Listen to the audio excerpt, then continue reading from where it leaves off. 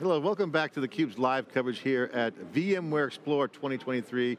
I'm John Furrier, host of theCUBE, and we have a special presentation here.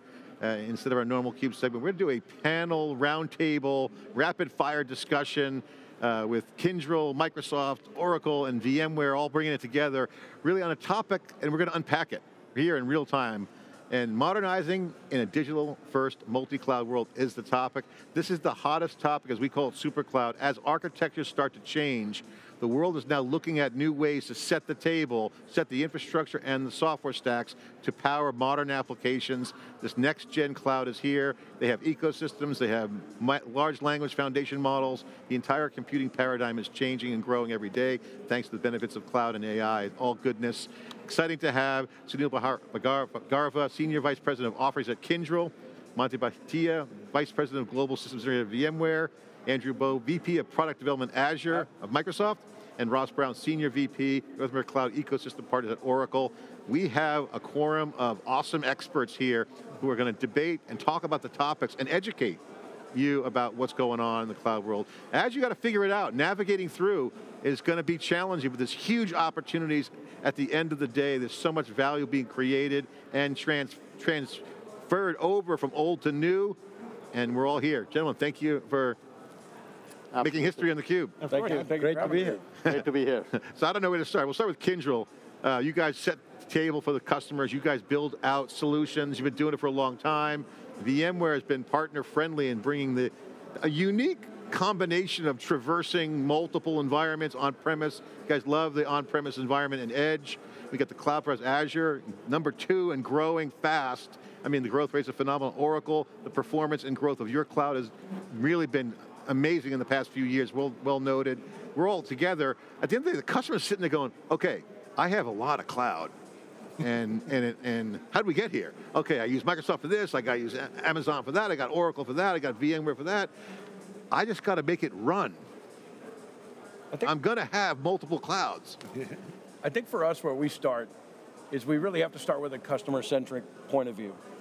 Whether it's through acquisition and nurture, whether it's different departments within the customer, they've ended up with a multi-cloud scenario, and now they have to understand how do they take all this data, all these applications, and modernize them, whether they modernize in place, whether they leverage different SaaS applications, and then how are they going to overlay AI on top of that with all this data to feel that generative model and really see the benefits and the wins and the business value from it. And I think that's what's, from an Azure standpoint, or from VMware, or from Kyndryl, or from Oracle, it's a great big world for all of us right now, and I think we all have a unique opportunity to bring a lot of value to customers. Absolutely, and John, as you mentioned, this is a typical definition of what we call as the cloud chaos, right?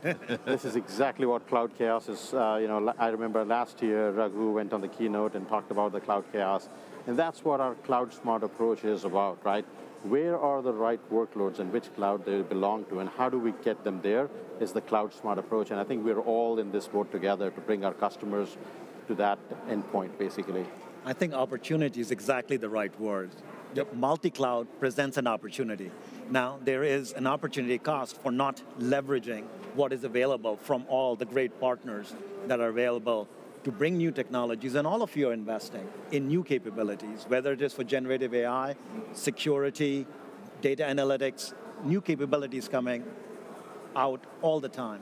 The value Kyndryl brings to our customers is being able to help understand for their needs and their challenges, what are the right combination of technologies that can deploy the applications on multi-cloud, on the super cloud, ensuring that they get the best of all the investments that our partners are making. I think you're bringing up a really key point about being able to solve for multi-cloud is not just a matter of having a great plan and stuff like that, but also really taking time to figure out how they're diverging. And one of the things you're seeing happen is, I'll say it this way, we are still at the beginning of the beginning for the cloud, right? The value of the work that will be built in generative AI to create new IP and new assets for companies to be able to instrument businesses in an automated way, the value of that work is a magnitude more than the existing work that's either on-prem and in cloud. Absolutely. So the size of what needs to be built often will exceed the capital budget of any company. So as a result, all the cloud providers are having to make choices of where do we invest our dollars?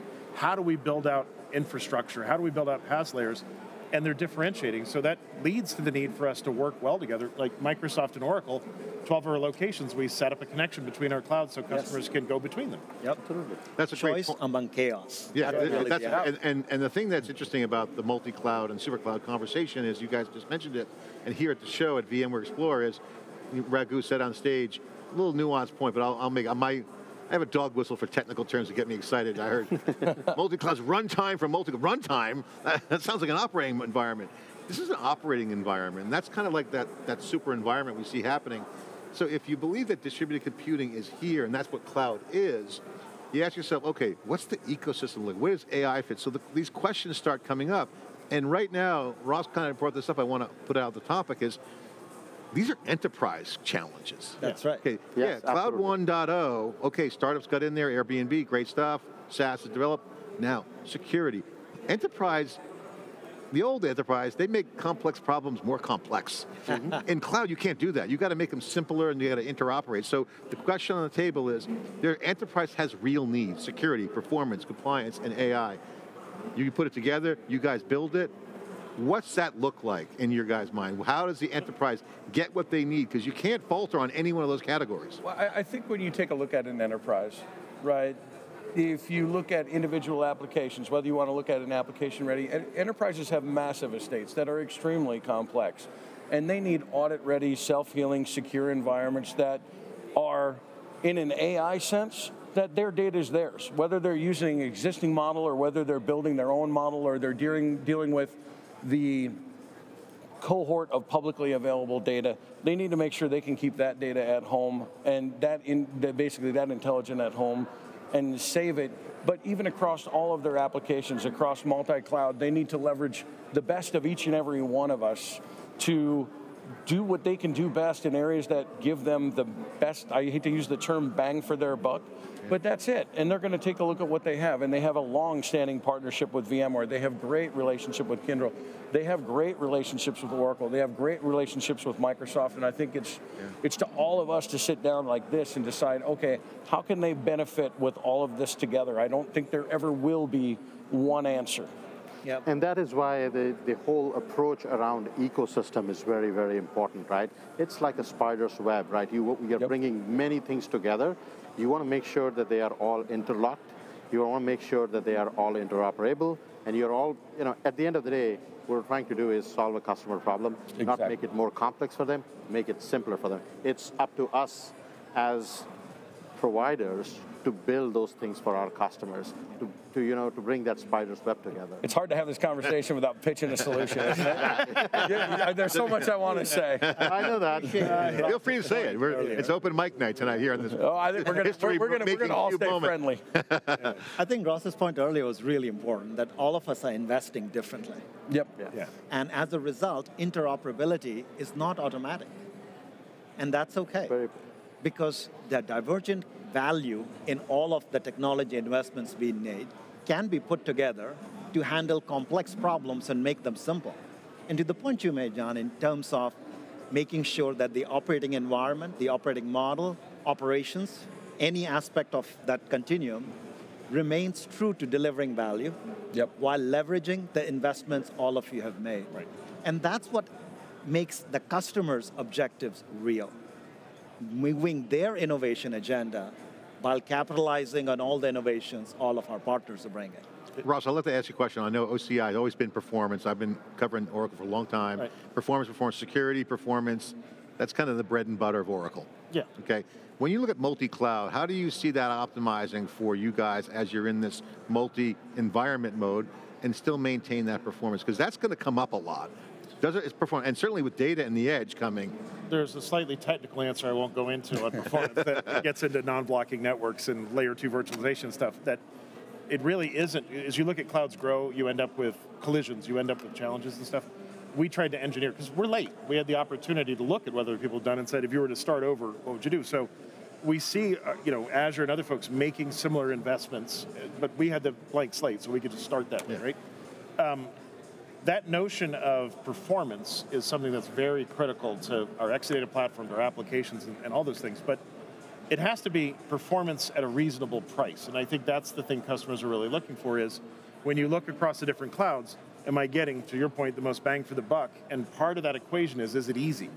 And in many cases, that's where multi-cloud becomes really critical, because you have skill sets that are in one, you have application estates that are in one, you have data that's sitting in another one, and I look at it this way, all of us share a piece of the wisdom our customers need. Right? We all bring to the table a piece of it, and when we collaborate and work well together, we end up delivering a greater outcome for the customer, a wiser result. And I think the pressure from customers for us to do this is higher than it ever has been. I mean, we get conversations from folks of like, why don't you play well with those guys? Well, we're open to it. Let's play well with them, because we're a changed Oracle in the sense that we realize the opportunity in front of us is massive. And it's not about protecting a database moat or protecting these things. It's about pleasing customers at scale in a way that you can do, right? That's the big point. I'm old. I remember the 80s and 90s, you know, multi-vendor. How do you do multi-vendor in the cloud when you have an operating environment, not just buying a solution? They got to work together. APIs were great. Now you got LLMs coming in. You got to think about what needs to work together, and this is where I think you have a lot of experience on that, where things get integrated. Not you have silos. Like I will make the argument, app tiers are isolated. Data needs to integrate. So you brought it up with APIs. You brought it that's like replicating data between systems, being able to have a consistent set of records that you can, immutable records you can count on, and those things. That's where the interoperability comes. Is can you move information between these? Because you might be running the Gen AI model that my data that's sitting from a transactional system is going into. Okay, well, it has to be able to go between, right? And that's where the frictions have to That's where the complexity lies as well, right? That's where, you have the compliance issues, the legal issues also, because the data can be anywhere, and data is it's the asset. It's the asset. Yeah, right? It's the new oil. I want to necessary from an operations perspective is something that requires visibility with actionable intelligence, and whether that's the bridge technology from us, the ARIA from VMware, the community is pulling together to bring this capability to our customers. Right. So that products like Bridge can give the insights and the actionable intelligence so the customers can have the confidence that app tier may be vertically isolated, the data is integrated, policy for compliance is being addressed, there is insight into cost, and we are actually delivering, as we had talked about very early in the conversation, bang for the buck. Right. Exactly. One last huge point on that, which is the human capital. That companies have invested in Oracle, in Microsoft, in VMware, all of the teams that Kyndryl brings to bear with their customers. Companies just can't shift this overnight, right? And I mean, not without massive impact, and it's just, in today's environment, it's almost impossible to get enough people skilled in the scale. You have to leverage the assets you have. That is a very important point that we don't necessarily talk about often. We talk about technology, we don't talk about the skills. There's years and years of skills that have been built up in some of these technologies, and we need to be able to leverage those in this multi-cloud environment. And get the return on the original investment. Exactly. I want to double click, because I think this is really worth addressing, because it comes into the conversation around multiple clouds working together. The people skills, if AI continues to go on a tear, as we say, it's early, this gift is going to keep giving, hasn't started giving yet, well, if it's going to give more, it's going to be great. Cloud, you got VMware, you got Microsoft, you got Oracle, you got people that have specialized on these technologies and the stacks. And now you have, okay, if automation comes in, operations and admin role, they're well understood concepts and could potentially have help with AI. The cloud architect, to me, I think is coming. I'm hearing at this event here. Cloud architect will be the premium job. It is. It is. Although I want to just make sure we address one thing real quick, which is cloud skills are the skill. Like knowing how to build and architect a cloud solution takes a while to learn that. If you're an AWS engineer, you could become an Azure engineer like that. It's like I've been trained on Chryslers my entire life. I understand transmissions and engines. I walk in a Ford shop, I'm going to need to learn the tooling, I'm going to need to learn the specific gauges and stuff, but the principle of the engineering is the same. So that's one of the things we're starting to see is like Kubernetes and containers, so standardized now that unless you're dealing with like a really odd way to run containers like Corey Quinn does and putting them in Route 53 or whatever, that's a really odd way to run containers. But if you're running them in a normal way, the skills are in managed Kubernetes, the skill in managed Kubernetes. And what I start seeing happen is like, you talked about the lack of people. I have this question in my head, which is, how many man hours are in Terraform right now? How much automation have we already captured of that intelligence, and how much more will we capture in tooling and in scripting and automation? And as we start building machine learning into that automation, I think the human capital side of this, which is by far the largest budget required, will go down. I mean, it will become, because we need to reinvest it in the next bow wave. So the interesting thing is skills that are technology-based, absolutely what you're saying would happen. But the knowledge about the application of the business, that still remains. That still remains, and it's not easy to harvest digitally. And that's where the role of stitching together multiple cloud architectures, defining policy, defining the operating model for operations, that becomes key. And that's not as easy to automate. The data, there's a data, you bring in, it's all about data, you mentioned that. And you know, remember the old search days, contextual and behavioral data. Right. If you have, and the cloud's a little bit different, I want to get you guys' reaction to this. And I've been saying this on theCUBE and other interviews. It's different, it's not just behavioral, because behavior describes something.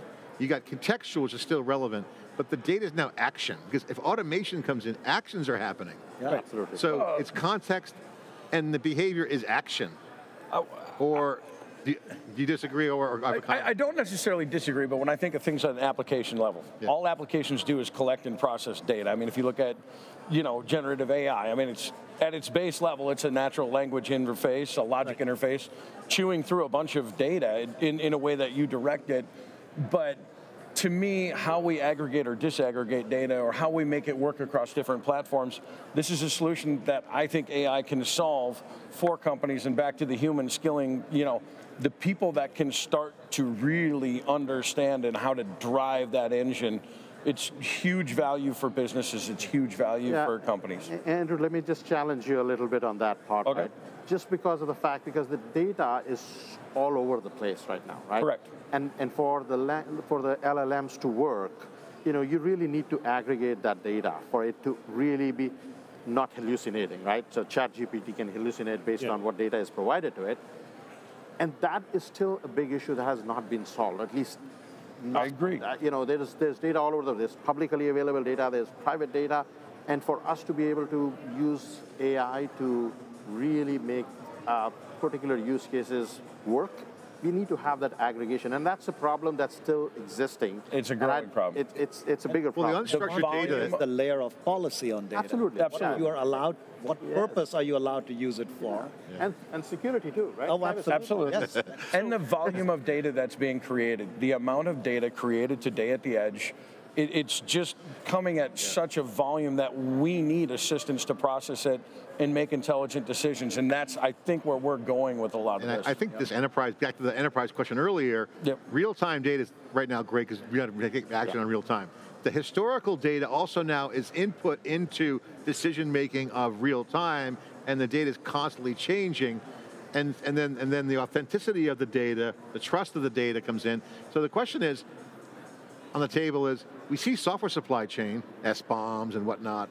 What about data supply chain? Oh, absolutely. I mean, that's going to be an issue. I want to point out something. You guys are talking about large language models and sort of interpreting data that's like document data and unstructured and things like that. You know, there are companies that are building right now AI engines that are transformers that are different in the sense that they're API aware and they're SDK aware. They know how systems work. And I'll just ask this question. If you want to understand a company's strategy, go look at their ERP system and the policies that are in the ERP. Yep. Their entire strategy is outlined. All their workflows on how it's like DNA. you could take a fingerprint of a company and say, how conservative are they based on the approval policies on expenses, approval policies on POs. So there's an induced information and then there's direct information. That induced information on the systems we built over time, that's going to be transformative, because when you pair that with something that can automatically access APIs and build code, you start getting goal-oriented software systems. Yeah. I mean, it's almost manufactured data, then the risk of the outcome being on target increases. Yeah, not that you can't manage it, but that just increases the complexity ever more. So are we going to have a creative class in technology? Yeah. Because that's where it's going. It is. If you say what you're happening on automated tasks of John, the creativity, just what you hear in all the themes, what does that look like? What does a creative class look like?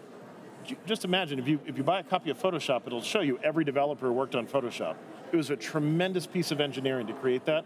and it's exclusively used by artists now. So you say, is there going to be a creative class with technology? I would argue that's the end game for almost all technologies. Yeah, that's awesome. To enable what does it look like? Yeah. What does that look like? What does the creative class look like? Well, Are they magically Harry Potter-like? No, they're provision the servers. They're more thinking about if I can envision a new business model and I could get coached from an AI on where the gaps in strategy are that I need to tune up. If I could propose a goal and a set of strategies to it, could it map the system to achieve those strategies? That's what I mean by creative. Yeah, that's awesome. Or can it find efficiencies? Yeah. Right? And I mean, I think of things like call centers, right? Where in modern call centers, somebody has a very frustrating experience trying to navigate. Now, AI can take a look at that customer history, and maybe have a somewhat of a logical reason for the call and help direct them to the right person, and also prompt the person that they're speaking to with a direction. So it can be a real top-down integration. I think it's very valuable. The use cases are just, there's so many use cases, right? Predictive maintenance, manufacturing, automotive, you just take it. There's so many use cases where you can use it right now and create so much efficiencies. Sunil, you're talking about, go ahead. The most interesting creativity I'm seeing right now is in multi-cloud architectures. Oh, yeah. Not to bring it home, but multi-cloud architectures create an opportunity for an organization to really capture, to your earlier point about, what are their policies, what is it, just define it in the system. And that's why I think cloud architecture is a systems thinking. We hear design thinking. I think we're entering an era of system thinking, creativity, and personalization. Because what you just said, your example was personalization. Or no, map me out my goals. Like, go. There's been a massive change in cloud development, and this is true in every cloud. This is not anything particular. But I think it's been missed, and it's, I think, important to put up, which is if you look at a private data center like companies, things are done in layers. You have a 5-year network refresh where you do your network architecture, you have a storage refresh. In the cloud, every application can be its own silo of services. It can be unique. So as a result, the creativity that goes into what do I need for this workload can be vastly different than what you're building in the next workload. So that enables a whole new set of developer creativity in the cloud that you're not locked into one architecture of the network. I think that also shifts the way people work, in terms of my job, right? In that example, what we are finding is more customers than ever are adopting a product mindset. And the creativity is not just in the developers and the application of the database, but the creativity is in the entire stack, full process. From the business process down to which clouds, which data, what analytics. My final question to put on the table, and we'll go around for closing summary from each of you if you don't mind. But the final question is, we obviously love generative AI. We got generative BI coming next probably. All this is going on. You got the dorm room to the dorm, from the boardroom to the dorm room activity. C-suite, take that hill, I need AI and everything. Okay, now you got to implement it. Then you got innovation coming out of that, but you got compliance, legal issues, so kind of some stall there. I won't say it's going to be a blocker forever, but if you go look at the bottoms up in the dorm room, the entrepreneurial activity, the developers, it's off the charts. They're intoxicated with this stuff. They're exploding with creativity, and so the question is, how do you meet it in the middle? What happens next? What's going to be how do you make this, how do we not lose momentum? Between keeping the C-suite excited and confident, okay, and the developers I don't think there's any danger of losing momentum. Exactly. I think that train left the station a long time ago. Who gets to the finish line first? Bottoms up or I don't know if there's a finish line there. It's a journey, as out what I hear. I like that you think we're going to get to an end at some point. This is the middle somewhere, I guess. I do want to point out, one of my favorite things on Reddit is the subreddit side project. And the reason being is that's developers, guys who have a day job working at a tech company who go and say, I had this idea, bug me at night, I want to go build something, hammered it out. And what you're seeing is the quality of those side projects from 3 years ago was a roughly compiled Python app to now it's a full SaaS experience delivered on a cloud in 5 hours. They go in and build them. And so what I see these in the dorm rooms doing is they're creating new, I'll use a branded term, new Lego blocks of innovation that you can take and build on. They're not monolithic systems, they're components. And I look at this wave of creativity coming on and watch this in the marketing tools area. It's like there's 1,000 little marketing tools. The productivity is off the charts. 1,000 of them. But they all plug into HubSpot or Salesforce or Sales Cloud or Dynamics or whatever. They all hook in together. They're all built for integration. I think that's one of the dominant things in kind of the way we develop now is people building services on a cloud, build it with the intent it's going to connect to a lot of things as opposed to be a silo. Yep. Awesome, I awesome. agree. Yeah, I'll just add one more thing to it, which is what Raghu talked about in his keynote today around the private AI, right? And I think it's a very, what you talked about in the dorm room is very relevant. When you talk about enterprise customers, though, that's when your private AI piece will be a very, very relevant. For sure. Right? Yeah. And absolutely, and I think that's the platform piece that with VMware and rest of its ecosystem that's being provided, and to build on top of that, with partners like Kyndryl who can actually bring all of these things together with different cloud providers as well, is going to be key to success for us. Solutions for the C-suite. Absolutely, as well as the dorm room. Yeah. The risk of compliance and the fear of theft is going up. So in as much as we see a lot of creativity and the solutions that hook up into all these places and the data is transferring where you didn't expect it. Yeah, I love that earlier point about apps being up here, and then the development of the data that's critical. And we even coined the term the data developer because we think a new class is going to be coming out of this trend, which is coding data. And you got platform engineering's booming. And so, I love that fact that we got rid of the SRE word because that was more of a Google thing, but I think platform engineering now is like the version of SRE, but for enterprises. Yep. So you got platform engineering becoming much more robust from a skill set. You got AI and these data developers, the apps are just going to fall into place. Well, I want to go back to your earlier comment just for my final thought or kind of finishing thought, but top down or bottoms up? The answer, I think, is both, right? There's people right now that I think are developing things that can be leveraged at the enterprise level, and definitely an enterprise might take that as basically a private model and say someone has really come out with a way to do something really transformative, leveraging a lot of technologies. And because of AI, it literally will scale. Yeah. And open source allows people to contribute really fast. And they could be in a dorm room or in a side hustle or whatever. Okay, that doesn't qualify as a final comment. Oh, okay, good. I'll give you a mulligan. Well, you said 2 minutes. Since technically we're going to go around the horn. Ross, we'll start with you. We'll go around the horn. We'll end with Sunil. Control. So final statement. I think one of the things, it's really one of the phrases we use at Oracle, is clouds are built, not bought. And one of the things I like to celebrate is the rise of the builder, whether it's in the dorm room or enterprise. You see people now building systems with the design that it's really meant to be integrated. It's meant to have APIs. An API-first development model has taken hold. That's so much better than the old ways we used to do stuff where closed, my app is an island, nothing connects to it. I just think we're on the verge of unlocking a significant amount of intellectual property that's been locked up in ways that we can't conceive yet. Awesome. I think for us, we're really, if we focus on our goals, empowering every person at every organization to do more, and that's do more with all of us collectively and leverage their history, level the investments that they've made up to where AI can build on what they've created and really go forward. So it's an extremely exciting time for all of us. Thank you. We're in that fourth stage. Again, the first stage, the PC stage, then we had got to the web stage, then we got to the mobile stage. Now we're at the AI stage. We're just at the beginning of AI stage. It is extremely important to work for us to work as an ecosystem to build what's necessary to come to an agreement, because we're going to be, having different technology. We need to be coming to an agreement, and we need to have policy and compliance and security all baked into it, because that's the only thing that'll take us to the next step of, delivering customer success. Right. Sunil, take us home. You have to pull it all together for customers at Kyndryl. Take us home. Security, take it home. Yeah. So the technology and the technologist in me is very excited about all the things you talked about and how every developer is more empowered, every business user is more empowered to produce, build applications, get access to data, come to insights.